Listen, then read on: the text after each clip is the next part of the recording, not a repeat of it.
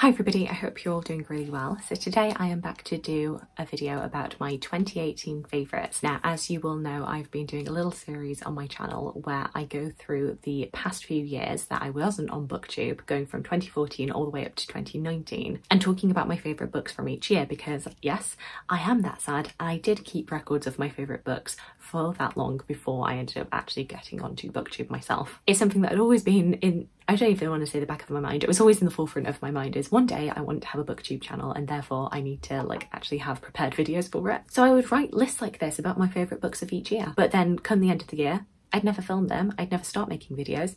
It's very sad really, but useful for me right now because I'm doing a little project where I want to go back and reread my old favourites ahead of a video that I want to do eventually, which is going through my all-time favourite books. And yes, so each video in this series is going back over a previous year, going through those old favourite books of the year and working out, is this still a favourite? Is this a possible contender for that all-time favourites video? And yes, we've done 2014, 2015, 2016, 2017, and now we are on to the penultimate year, 2018. 2018 is actually quite a special year in my reading because it was the first year, at least since I started recording my reading, that I actually read over 100 books. In this year I read 105 books, which I'm still amazed by. Even though I have in all subsequent years read 100 books since, it just seems like such a massive jump from about, I want to say about 57 I read in 2017. And I think I can attribute this to 2018 just being a really good year for me. I felt really motivated, and it was the first time post university, or at least post my undergrad, that I actually felt like there was a direction that I was going. So at the top of 2018 I had decided that I was going to apply for a master's that would start in the following September. And so the first 8 months or so of 2018 was me really prepping to do my history course. I was originally going to do early modern history, and then once I actually went to my open day I decided no, what I want to do is public history. Very good decision on my part, I think. And so alongside working part-time, alongside still applying for publishing roles, I was just reading a lot, both reading a lot of history related things, but also just generally reading anything. I also went on a bit of a classics kick at the beginning of 2018, which I really enjoyed. Kind of trying to go back over all of those classics that I've always been meaning to read but just hadn't yet, and supplementing it also with some popular fiction and non-fiction that I was hearing about. And yeah, I just feel like 2018 was a very good year for reading for me. Editing Charlotte here because I have remembered that 2018 was also the year that my niece was born, and while I'm not saying that anything that I'm saying about being very motivated and reading all sorts of different books isn't true as to why my Goodreads numbers are at 105 books in 2018, but also I have looked back at my Goodreads and it seems like at least 10 of the books that I've got on there are baby books that I was reading with my niece because I was very, very keen. I have been since she was born at that, Auntie Charlotte buys books and Auntie Charlotte reads books with little one. But also I just find it very funny that the year that I end up reading over 100 books, a good 10% of that is baby books that I am able to read within 2 minutes. Nice way to pad out your numbers there, Charlotte. In previous iterations of this video, I have gone through the books in order of preference, going from my least favourite to most favourite. The way that my original list was arranged was actually just by date. I don't know if there was an all-time favourite from this year, so I'm just going to go along with the list. Interestingly enough, the first book that pops up on this list is Little Fires Everywhere by Celeste.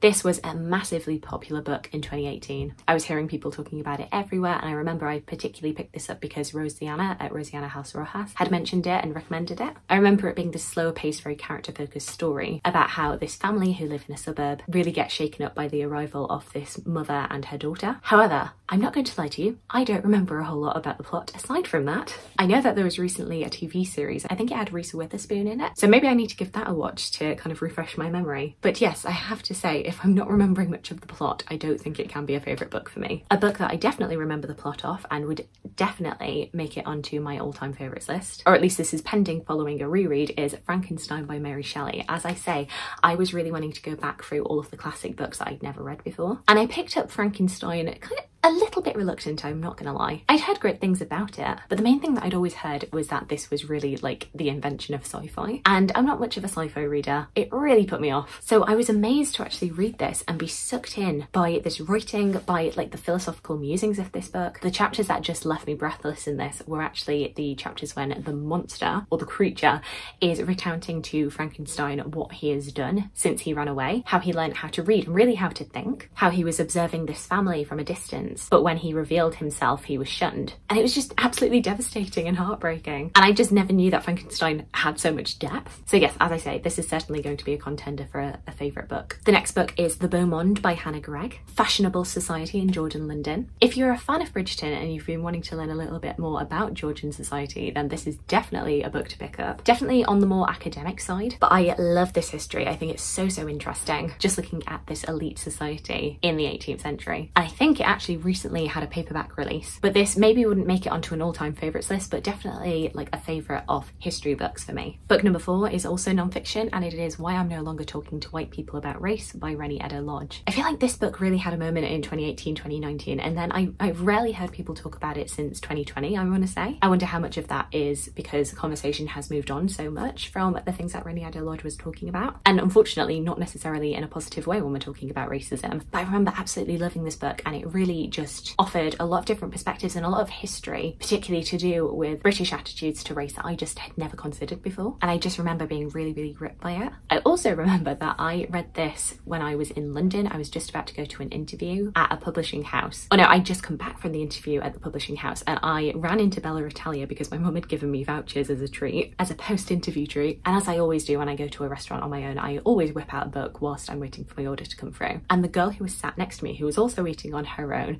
just tapped me on the shoulder and she was like, I'm reading that too. And we just had a really nice short conversation about the book and what we were learning from it. I feel like increasingly I'm getting worse and worse at actually picking books up, particularly non-fiction books, when the buzz about it is really high. But actually thinking about this book makes me want to be a little bit more diligent with my non-fiction reading and try and actually be engaged in those conversations more often. Book number 5 is The Tenant of Wildfell Hall by Bronte. I adore this book, though it is definitely due a reread. I haven't read this since 2018. This for me is probably my second favourite of the Brontes. I think Jane Eyre definitely still is number 1, but I do definitely feel like Anne Bronte is very underrated as far as the 3 Bronte sisters go. And I just think it's so sharp and incisive and feminist in a way that I just didn't really expect. I remember I actually watched the movie that came out a few years ago, which features Celeste, the actress who plays her, and I found that just a bit jarring to start off with. But honestly, period drama adapters, remake The Tenant of Wildfell Hall. This is in dire need of an updated adaptation, please. The next book is This Is Going to Hurt by Adam Kay. Once again, another very hyped book. I cannot believe how on the pulse I was. Adam Kay's medical memoirs, which are so incredibly funny, and I think had a bit for renewed attention last year because the TV show came out. I love these. I think they're really like heartbreaking in one sense and then hysterical in another. Just how hard it is to be a junior doctor. I think I was especially fascinated by this because he worked as an OBGYN, and I don't know, I just find pregnancy and childbirth really fascinating. So getting to know what it was like to be a junior doctor on those wards was just really interesting. Though if you are a bit squeamish, then I'd steer clear.